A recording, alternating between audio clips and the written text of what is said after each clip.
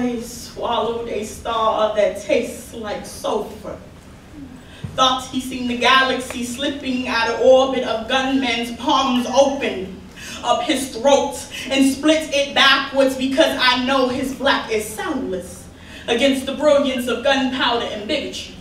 Because on the fourth revolution, the revolver slit his skin against the black metallic coat next to his esophagus line, and hot coal spit fire of hot thick silvers of hell into the stomach of a shooting star, and convinced this black boy that he was a black hole. And it's because we all know that everything black is high-strung or eager to fight.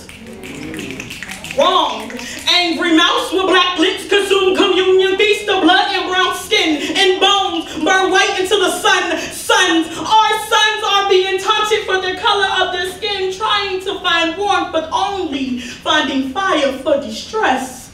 And it's because we all know that black is good for burial, but tucking in, striking down, or even striking over with. But when the bullet strikes the reasons of brown skin, white lights look like white men conducting an orchestra. Shotgun sound a symphony against the bars of black limbs. Because I know Jordan Davis was a hymn unsung, and I know Trayvon Martin was a solar system son, and I know my lover is as beautiful as his black skin that he boasts around with. But this gun ain't no reason to turn his lights off, man.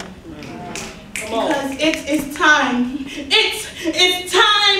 It's time for the world to revolve around black men instead of shooting revolvers in black men. Choose to sing their names in gums instead of guns, and split it backwards, because it's time to scar the hand of Dunn and George Zimmerman and any other white men pretending to be the light of this world. So what do we tell our black sons that walk these black streets, that there will be no black peace because of white men that wear invisible white robes and never learn how to walk with darkness? So they're going to kill our sons. Excuse me, I mean hang our sons. I mean hold back a shooting star from his potential that God made him to be, that his mother birthed him to be, because of selfish white men like him.